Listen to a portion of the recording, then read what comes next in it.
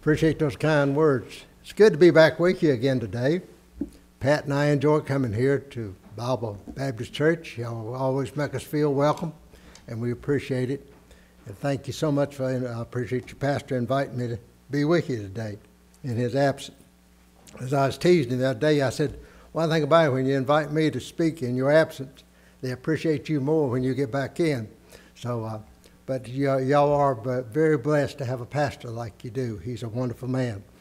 But thank you again. I appreciate David and Brother Stump taking care of the music and everything. Thank you, Sandra. I appreciate you playing. Your music adds a lot to the service. But it is good to be back with you. I appreciate it.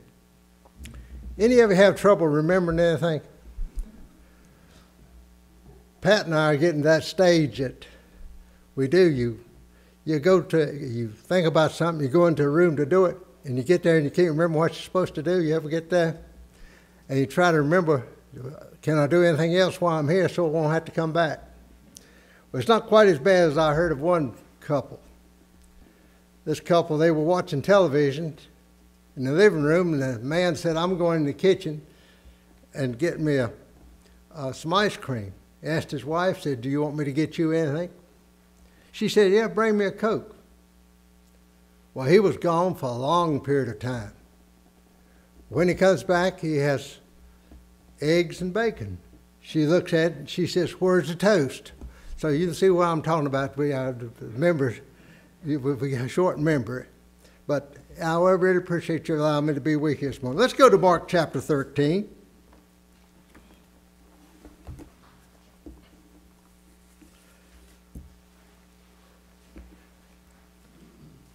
I'll start reading with verse 31, but while you turn there, let me give you a little background to this chapter. They've been in the temple and they've left the temple. Now he and his disciples on the Mount of Olives. And 3 of his disciples came to Christ and asked him, said, tell us what's going to happen in the future. What's coming on? And so here he starts teaching them about what's going to come in the future. And one of the ways that Christ always taught, he used parables. That's the way he takes something of a earthly meaning and make it a spiritual meaning. And so he used that over and over. And that's what he's doing today. But I want to start reading at verse 32. But of that day and that hour knoweth no man, no not the angels which are in heaven, neither the Son, but the Father. Take ye heed, watch and pray, for you know not when the time is. For the Son of Man is as a man taking a far journey, who left his house and gave his authority to his servants, and to every man his work, and commanded the porter to watch. Watch ye therefore, for you knoweth not when the master of the house cometh, even at midnight, or at the cock crowing, or in the morning. Lest coming suddenly, he finds you sleeping. And what I say unto you, I say unto all, watch. Shall we pray? Father, thank you for your amazing love and goodness to us.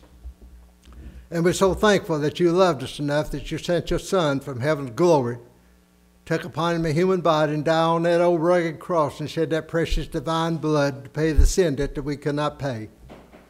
And we're so thankful it was paid in full when he came forth the third day. We know it was. Now, Father, we thank you, amazing grace. You promised to be with us regardless of the circumstances of whatever we go through. And Father, we're so thankful that you care for us. Now, I don't know the people's heart here today. I don't know what they're going through in their life. But I know that you care for them. And may each one here may not be discouraged. If they have things going in their life, may they realize you're still on the throne. You're still in control, and that you can handle anything in a person's life. Make it real to them. Now, Father, we thank you for the song service so far, for the prayers being offered up. Now, Father, may I be an instrument in your hand. May I present your word in such a way that the Holy Spirit can touch hearts and lives. Father, just have your way here today. Just guide and direct. Again, we thank for this church and this testimony. We thank for the pastor and his family. And we pray that you continue to bless them. May this church always be a lighthouse for you, where people can come to know you as their personal Savior and grow in the grace of God. Again, thank you for loving us and being so good to us. In Christ's name I pray. Amen. Aren't you glad that you have a Savior, you have a God that you serve that has the power to keep His promise? We as human beings, sometimes we make a promise, but we can't keep it. A lot of times something comes up. But I'm so thankful the God that I serve has power. When He makes you a promise, He keeps that promise. Aren't you glad of that? And hasn't He made some great promises for the Christian today? He said He's going to be with you regardless of the circumstances. He said, I'm not going to allow anything to come in your life that you can't handle. But one of the greatest promises is that He has promised to come back. He has promised to come back to earth. And there's two phases to His second coming. I'm sure you're familiar with it. First phase is when He comes in the air and He calls the church up. When I say the church, not the church building, but the people that have been saved by the grace of God in the period of grace. He calls them up with what we call the church. Meet Him in the air and we'll go be with the Lord forever. The second phase is when He comes back to this earth and sets up His kingdom, which is approximately 7 years later, and He rules and reigns for 1,000 years. Now, I want to talk about the first one, when He comes for the church. Now, according to what the Word of God is going to be unexpected. You take the majority of the world today is not expecting Christ to return, are they? No, they're thinking about other things. But He said He's going to come back. And we know it could be imminent. It could happen any time. Before this service is over with, you and I could be in heaven with the Lord. My friends, it's going to be that fast. In the Word of God in 1 Corinthians chapter 15, verse 52, it says, in the twinkling of an eye. They said a batten of an eye is approximately 1/16 of a second, and twinkling of an eye is faster than that. That's how fast it's going to happen. My friend, as these men has already said this morning, I believe we're right at the door where that's going to take place. I believe most of you agree with me. Things have happened in the last few years that I never thought would happen. And it's always shaping up. You take if the Antichrist is going to come on the scene, he's going to promise everything. You let a man like that come on the scene right now, wouldn't people follow him? Yeah, people are hurting. This COVID virus, I believe that has hurt the church as much as anything I can think of. Driving over here, I've noticed a number of churches don't have the doors open. They're closed. In Floyd County, I know of 3 churches without a pastor right now. My friend, the devil's working overtime, you might say. My friend, I believe the rapture's about ready to take place. Amen? I believe it could happen any time. And I think we should realize this, and we should be working for it. Now, because of this, might return at any moment, we should be busy for Him. Now, in the text here, I believe there's 4 watches, and I believe each one represents a type of the coming of Christ. Notice it mentioned there's the evening, an evening hour, the cock crowing in the morning. I skipped one. The evening, midnight, cock crowing in the morning. Now these, you notice, they're all at night. And I believe they represent that the coming of Christ is going to be secret. It's going to happen fast. Go with me over to Matthew chapter 24 and verse 37 and 38. This is what Christ said about the second coming of Christ, how it would be. Look what He says. Matthew chapter 24 verses 37 and 38. But as the days of Noah were, so shall also the coming of the Son of Man be. For as in the days they were before the flood, they were eating and drinking, marrying and giving in marriage, unto the day that Noah entered into the ark. My friend, doesn't that describe our days? That sounds like a morning newspaper. It's so much alike. What was it? There was indifference. There was indifference to the God. There's indifference to the Word. And then they were just pleasing self. What's the attitude of the most people today? Please myself. Don't matter what God says. Doesn't matter what he has to do. As long as I please myself. And that's what was going on today. Now, it was unexpected. And I think of the coming of Christ to that. G. Campbell Morgan, some of you may have some of his books. He had in one of his biography this. He said, I never begin my work in the morning without thinking that perhaps he may interrupt my work and begin his own. I am not looking for death. I am looking for him. You know, that's what we should be. My friends, the Lord's going to come. Amen. And I believe it's good. It could happen any time. It's unexpected. Now, I had an older brother that was in World War II. He was at D-Day. Well, after the war was over, he came home. Well, the house that we lived in was off the main road about, I'd say from here over to the shopping center or something like that. It's a good ways. We knew he was coming, but we didn't know when. Well, that morning I got up and I was getting ready to go to school. And here he comes walking in. And what a day of rejoicing that was. I remember my mother let me stay home from school. We had a big meal and everything. My friends, the coming of the Lord is near. And it could happen any time, and we should be expecting. The question I want all of us to ask myself, and you ask yourself, how will he find you when he returns? He's coming. We don't know when, but he's coming. And so we want to look at how he will find you and me when he comes, and the other people in the world. Now, the first one I want to deal with is, will he find us serving? Look at in Mark chapter 13, verses 34 and 35. You see this. How he's, for the Son of Man, as is a man that taketh a far journey, who left his house and gave authority to his servants, and every man his work, and commanded the porter to watch. Watch ye therefore, for you know not when the master of the house cometh, at evening, or at midnight, or at the cock crowing, or in the morning. He says, he's coming. We know that the Lord is going to come. We don't know when, but we are to be working for him.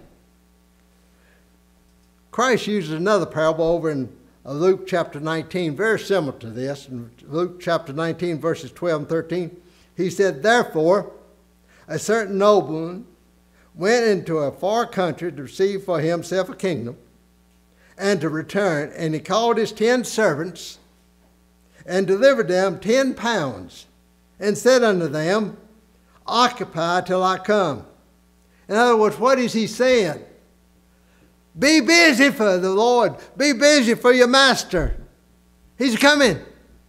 And how shall you expect him?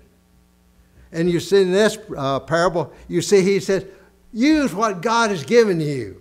My friend, God wants you to use whatever he has given you, whatever opportunity. I have a sermon, missed opportunities. How many opportunities I look back over my life I've missed that I could have witnessed for the Lord that I didn't. My friends, we are to be busy for the Lord when he returns. We are to expect him coming. Now, in Mark chapter 13, where we was at, you see there are different duties that he lists here. First of all, to every man his work. Every man was assigned certain obligations and responsibilities. Every person had a job to do. If Bible Baptist is going to grow, it won't be because of one person. It's because everybody doing their part. Working for the Lord. Pulling their weight, so to speak. They were assigned a certain position. You notice here in the parable, he says a porter. He's the one that was probably the keeper of the house. The servants were probably the ones out in the field. And the power. But they had responsibilities. The Lord had assigned responsibility to everyone. Now, as Brother David said, I've been around a long time. And I've been to a lot of different churches. And I've had a lot of people talk to me. And how many people have I had come up to me and say, preacher, I'd love to do something for the Lord, but I don't have any talent. My friend, the Bible doesn't say that you have to have any talent. He said, if you're available, I'll give you the ability to do whatever He wants you to do. My friend, we ought to be busy for the Lord, every one of us. And then the Lord has assigned in our local church, there is some are to preach, some are to teach, some are to work with the youth, some are to sing, musicians, all working together. Go with me over 1 Corinthians chapter 12. Look how Paul puts this, how that you and I are to work together. 1 Corinthians chapter 12, notice 12 through 14. For as the body is one, and hath many members, and all members of that one body, being many, are all one body, so also is Christ. For by the Spirit we are all baptized into one body, whether we be Jew or Gentile, whether we be bond or free, and have been all made to drink into one Spirit. For the body is not one member, but many. Why, this he's talking about the local church. And every person doing their part is the way our local church grows. Is the Lord going to find me serving the Lord when He returns? Is He going to find people in this Bible Baptist Church serving the Lord? Oh, is it so easy to not get off course? The Bible expects us as believers to be obedient. Expect Him to come. He's got certain jobs for us. Now, when I was in Winston-Salem, pastor, I had a good friend, B.A. Carroll. He was a dear man. He grew up on a farm up at Danbury. And he was going into Winston-Salem, which was about 50 miles away. And his dad told B.A., he said, now, B.A., I want you to go out and hoe the corn. Anybody remember when you hoed corn? I never could understand why you had to hoe in the middle of the road, but you had to hoe corn. He said, now I want you to hoe that corn. B.A. said, I had the greatest intention of hoeing that corn. But some friends came around, and they said, now they didn't live too far from the Dan River. They said, come on, we won't be gone very long, and you can come back and hoe the corn. Well, he got down there, and they was swimming, and they started fishing, and the fish was biting, and before they'd know it, it was close to evening. He goes back home, and he hadn't hoed the corn. His dad came in and said, B.A., did you hoe the corn? He said, no. Back in those days, when you didn't do what your dad told you to do, you knew what was coming. He got it. But he said, I had good intentions. And I believe a lot of people today, they have good intentions of serving the Lord, working for the Lord, but other things just comes along. They get busy of doing other things. There's so many things in their life that's going on that needs their attention. And we kind of put the Lord over to the side. You take a rich farmer. It wasn't nothing wrong with him taking care of the crops. He should have. But why? He just forgot God. What's wrong with this country today? We've forgotten God, haven't we? We've pushed Him out of our schools. We've pushed Him out of our government.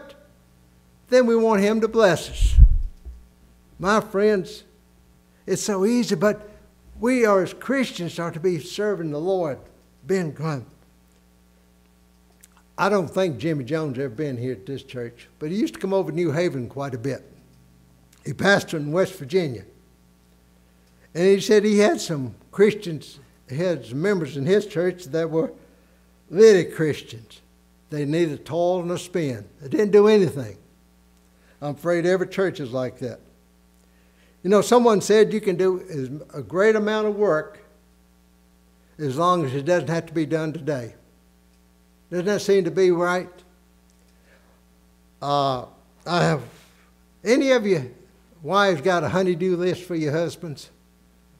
It's so easy to tell your wife, well, I'll take care of that tomorrow. But then something else comes along, you get busy and you forget to do that. I'm afraid that's what happens to us, to serving the Lord. Oh, it's so easy just to kind of back up. When I was pastoring in North Carolina, I had a truck driver. He was gone a lot. He said, "Preacher, when I get off the road, I'm going to be in church all the time." Well, he retired. You know what? I saw less of him after he was retired than I did when he was working. I mean, it's just so easy to just kind of push it off to the side, not work for the Lord. Billy Martin, he may have preached here, I'm not sure. Billy Martin, great man of God. He's 90 years old and he's having a lot of health problems right now, but he's still going. He said he had some Christians in his church. He had the philosophy, "I shall not be moved." It seems like that. They don't not working for the Lord. I heard of a man. He was a lazy man. This man, and somebody came along and he had no building out there. They said, "Why don't you tear that building down out there?" He said, "No, I'll wait till lightning strikes it and it'll take care of it." And he said, "Well, when you going to wash your pickup?" He said, "I'm not going to wash it. I'm going to let the rain take care of it." Somebody look at my car and you probably think that's me. But anyway, it was time to dig the potatoes, and they said, "Are you going to dig your potatoes?" He said, "No, I'm going to wait till we have an earthquake and let the earth shake them out of the ground." I'm afraid some Christians are waiting for other people to do it, other things to do it, instead of serving the Lord. But thank God for people like you that are here this morning that's willing to serve the Lord. I think what the testimony they had of Pastor Eder back here, being faithful to the Lord. I'm sure he got up this morning. It would have been a lot easier not to come to the house of the Lord, but he's here because he wants to be faithful to the Lord. He wants to serve the Lord. So the first one, will the Lord find you busy when he comes? Are you doing what God has called you to do? I'm sure you can think of members right here of Bible Baptists. They're not serving the Lord. Many of you have been to this church a long time, and you could probably count many people that's come and started serving the Lord, but now you don't never see them again. They just drop out. I heard of a couple that they had this son, and they've moved, and he was busy about his job, and she was busy about her job.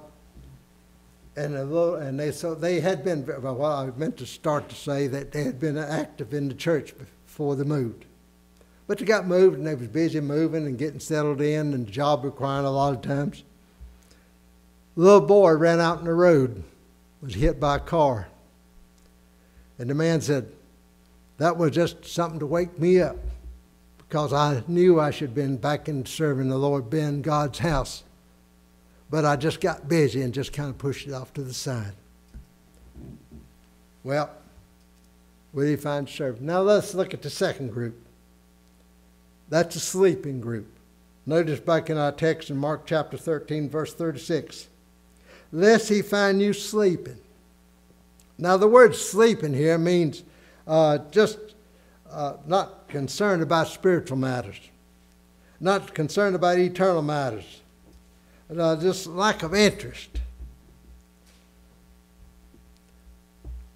Any of you remember the cartoon? I mean, the advertising used to be on television where these boys sitting around the table and they had this new food and they didn't want to taste it. And they all said, "Let Mikey do it." You remember that advertisement? Let Mikey do it. I'm afraid we have a lot of people in our churches. Let Mikey do it. Let somebody else do it. The sleep is lack of interest in things of God. I had my oldest brother in World War II. My other brother was in the Korean War. He was stationed at Fort Pickett, and he'd come home a lot. And one day, he'd come home on the weekends. One time he's been out, of course, and was driving back and just got back in right before midnight when he had to go on duty. They put him on guard duty. And he went out there, and it was kind of a fall evening. You know these fall evenings where it's kind of cool and everything is quiet, and he'd been awake on. He said before you know it, he was kind of dozing. Guess who came around? The sergeant. My friends, what am I saying? I'm afraid we got a lot of Christians, as far as spirituality, is sleeping. Go with me over to Romans chapter 13, verse 11. Look what Paul says about this, being concerned about working for the Lord. Romans chapter 13, verse 11. And that knowing the time, that now is his high time to wake out of sleep. For now is our salvation nearer than when we believed. What's he saying? It's time to work. The Lord's are coming. The Lord's are coming. As David mentioned, we all got people that we know or friends and family that are not saved. What are we doing? What are we doing trying to get them to trust Christ as their Savior? Now go with me to 2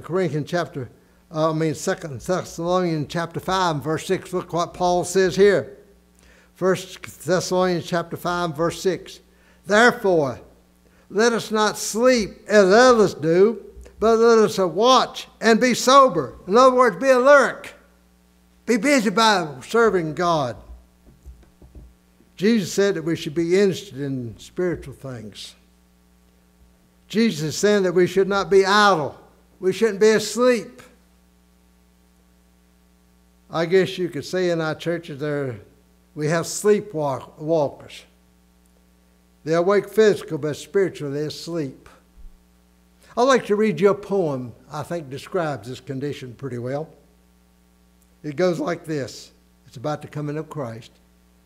Sometime, some ordinary day will come, a busy day like this, filled to the brim with ordinary tasks, perhaps so full that we have little care or thought for him. And there will be no hint from silent skies, no sign, no clash of cymbals, roll of drummers, and yet the ordinary day will be the very day our Lord returns. O child of God, awake and work, and pray that the ordinary day might be today. Make ready all thy house. Tomorrow's sun may never dawn upon the kingdom of God's Son. What's he saying? We are to be busy serving God, working for the Lord. If Jesus comes, is he going to find you serving him? Or is he going to find you sleeping? How many here people at Bible Baptist Church will Christ find sleeping when he comes? Now the third point. How will he find you ready? Well, in verse 37, back in our text, in verse 37, and what I say unto you, I say unto all, watch. Are you ready for the coming of the Lord? If you definitely knew the Lord's going to come today, is there anything that you would change in your life? I need to ask myself that. We all need to ask ourselves that. We all need to be serving the Lord. Are you ready? Jesus is coming. I don't know when. But you look at the world situation, and this coronavirus has popped up. I believe that has hurt a lot of churches. And it's getting it set up where right now the Antichrist can come on the scene without any problem. Now, the first thing that a person, I think I'm probably I'm not talking to anyone here, but I never know, but I always like to bring it out. The first step to be ready for his coming is to trust Christ as your personal Savior. I believe every one of you would probably say, yes, I've trusted Christ as my personal Savior. I've trusted him. I know that. I believe I'm going to heaven. But the second is, what are you doing for the Lord while you wait for the Master to return? The Master's coming. And what are you doing in the meantime? Are we sleeping? I'm so thankful, as David was saying about how he heard about the gospel under Pastor DeHart. He was an outstanding preacher. I enjoyed talking to him. But anyway, I'm so thankful I heard the gospel. The man, Elbert Yates, came out to New Haven. held a revival. I heard the gospel, and I trusted Christ as my personal Savior back in 1954. I've been saved. I haven't always done the Lord's will in that length of time, but I was still a child of God. There's no question about that. But my question is to myself and to each one of us, are you ready for the coming of the Lord? If the Lord comes and just before 12 o'clock here, would you be ready for the Lord? Are you ready? Jesus is coming. I don't know when. But the Bible tells me, Murray, you have to be busy for me. You ought to be doing the work of the Lord. And he's saying the same thing to each one of you. You ought to be busy. You ought to be working for me. The question is, are we going to go in empty-handed before the Lord? Wouldn't it be wonderful at the judgment seat of Christ that someone pointed the finger at you or me and said, you know, because of that person living a life, or maybe telling me about the Lord, or inviting me to church, that I'm here in heaven with the Lord forever? Wouldn't that be great at the judgment seat of Christ? I'm thankful that somebody loved me enough to tell me about Christ. Aren't you glad that somebody told you about Christ today? Because if he had someone that hadn't took the time and effort, we know from the Word of God I'd be on my way to hell. Christ is coming. What are we doing? Are we serving him? Or we have kind of gone to sleep and just kind of got involved in things in the world? Are you ready? The Lord's coming. I don't know when, but I know he's coming. Will you bow your heads? And if the music is Sandra and the song leader get a song of invitation ready, I want to talk to you just a minute. Every head bowed and eyes closed. It's just between you and the Lord and me.